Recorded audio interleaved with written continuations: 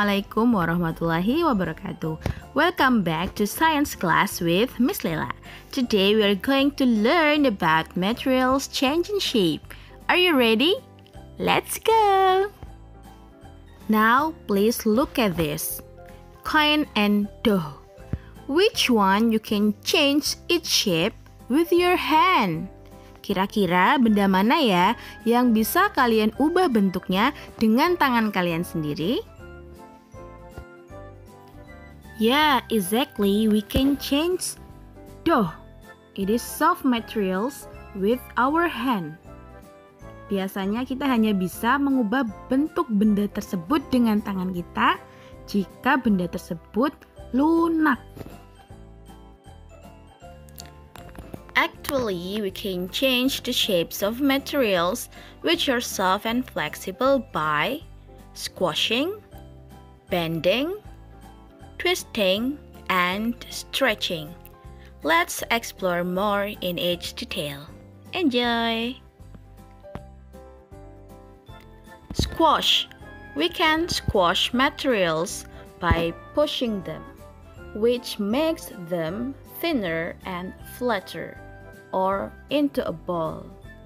Jadi, we can squash ya atau meremas dengan cara menekan-nekan mereka, membuat menjadi lebih tipis atau lebih datar, atau bahkan kita bisa membentuknya menjadi bola. Bend. Bending a material changes the shape of it and needs a push force. Bend itu artinya menekuk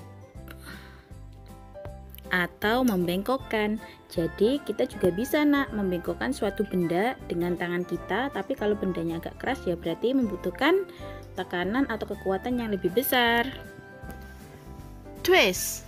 You can twist things when you push and pull objects at the same time. Move your hands in opposite directions. Kita dapat memutar benda dengan cara menekan dan mendorong objek tersebut dalam waktu yang bersamaan. Dengan cara gunakan tanganmu di sisi yang berbeda, yang satu memutar ke kanan, yang satu memutar ke kiri. Seperti itu, Nak. Stretch. When a material is pulled, it becomes longer and thinner. We call this stretching. Stretch itu artinya merenggang ya nak. Jadi ketika kita menarik suatu benda, benda tersebut menjadi lebih panjang, lebih tipis. Nah itu dia dinamakan stretching atau merenggang. Let's practice. I bend cotton bud. I bend cotton bud.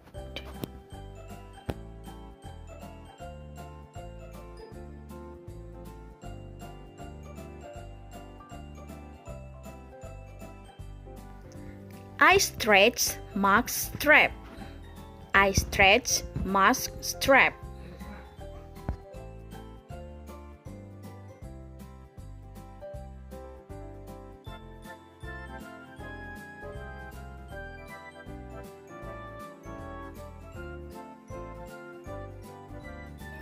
I twist tissue.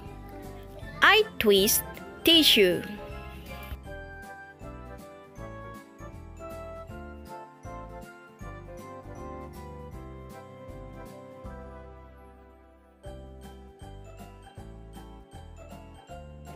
I squash pepper. I squash pepper.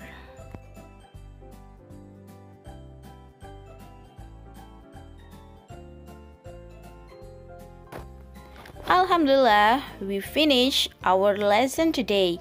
We already knew about materials changing shape, which are squash, bend, stretch, and twist. So, see you later in the next lesson. Have a good day. Wassalamualaikum warahmatullahi wabarakatuh.